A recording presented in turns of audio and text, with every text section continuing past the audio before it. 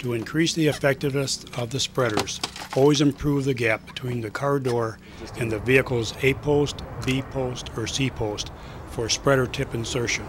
If you do not improve the gap, you risk tearing the soft metal of the outer door panel and lose the ability to displace the door in a timely manner. Your target is not the soft skin on the outside of the door, but the high-strength steel inner panel within the door frame.